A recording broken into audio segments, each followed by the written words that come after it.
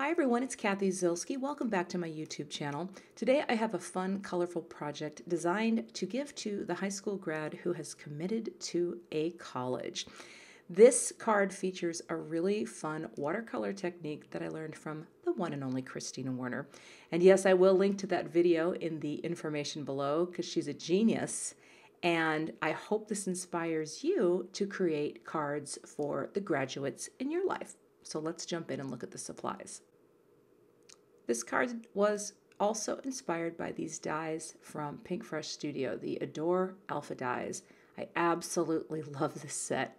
Big slab serif font, chunky, and it cuts an outline and it cuts an actual letter itself. I'm going to be using some Zig clean color markers, and I will have all of the supplies listed also below the video. Got a big old paintbrush and a little bit of purple tape. And I'm also going to be using this little cardstock swatch ring. This ring right here is all of the Gina K Designs cardstocks that I have. But I find this to be a really useful tool both for card making and scrapbooking to help pick colors that match. I'll be using some Strathmore Bristol cardstock for the project today. And I'm also going to be stamping a little sentiment from this CZ design, which is me, thank you, Great Things set, just to add to the card project. So let's start painting.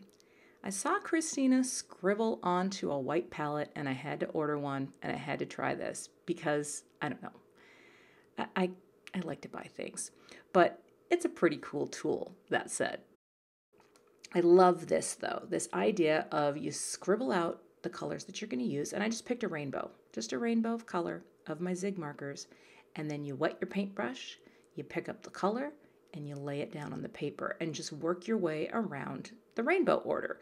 And the thing that's kind of cool is this type of background, you could knock out a bunch of these at once and use them for all kinds of things. You could stamp on it. You could use die cuts like what I'm going to be using. But it's just a really easy way, once you get colors that you love, to make some pretty backgrounds. Now I'm going to dry this, not fully dry it, but just kind of get it dry, and come back in and just pump up the colors a little bit on the areas that I thought didn't have as much contrast. That color is light carmine, and I didn't think it read very red, if you will. But just coming back in, pumping everything up where it needed it, and that's it. That's all you do, just a messy circle of color. I love it. And now letting it dry. Now, this is another cool thing. Just sprinkle some water in your hand and flick it on. You can spray it on, you can flick it on, you can use a brush, whatever floats your boat.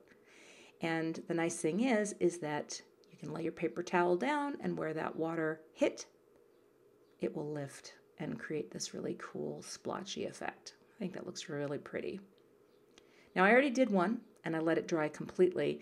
At first, when I was working on this project, I thought I was going to be stamping. I didn't stamp. Well, I stamped, but, well, I'm getting ahead of myself. Here's an important part. I wanted to cut out this piece perfectly framed with one of my, this is called A2 Layers dies from Waffle Flower. Really great all-purpose die set because it makes these perfect cuts. So I just ran that through the old Spellbinders Platinum machine, and there you go.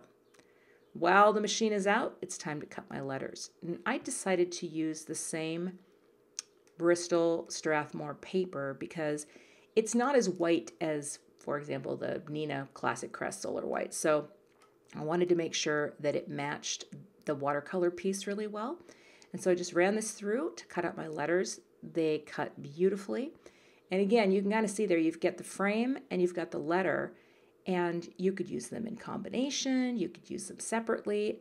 I just think it's a really flexible set, and I'm just going to be using the outline because I thought the outline would be cool because then you could see through to the watercolor below. And the PLU, I don't know, can you guess what it stands for? This is a card for my niece, by the way, who I will not name, but she knows who she is.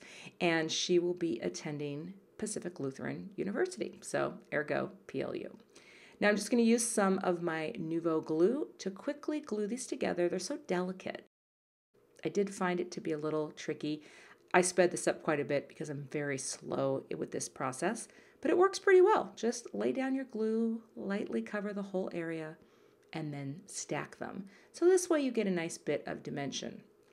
And one thing I wanted to show you though that I found to be very helpful These reverse tweezers actually can really help you to squeeze things together in areas that feel like they're hard to get your fingers in. So here, like on the U, I just use the tweezers. You open them, close them, and they will push the pieces together.